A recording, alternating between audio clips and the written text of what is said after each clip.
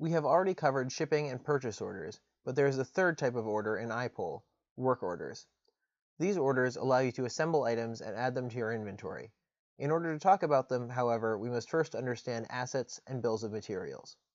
Assets are tools and other objects owned by your organization that are used in the completion of work orders. This could include hand tools, cars, or factory equipment. To help you keep track of them, IPOL has an Assets page where you can create and modify assets. You can find it under the Inventory column of the Inventory tab.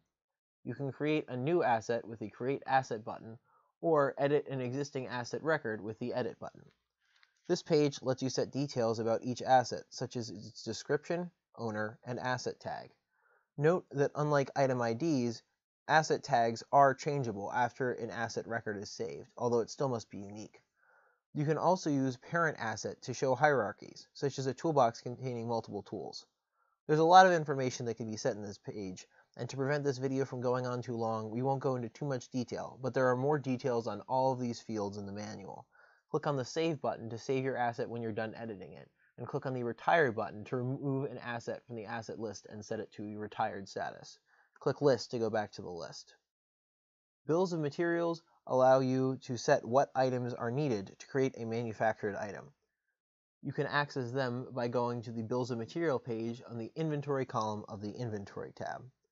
Note that in order for a work order to be made for an item, you need to have a bill of materials already made for that item.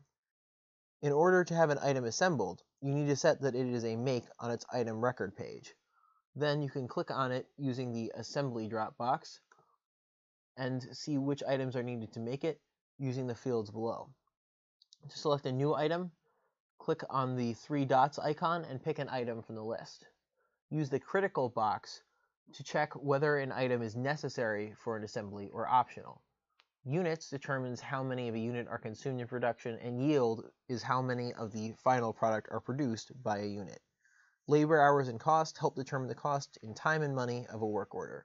Hit Save when you are done editing the bill of materials. Now that we know what we need to assemble our products, let's make some using an assembly work order.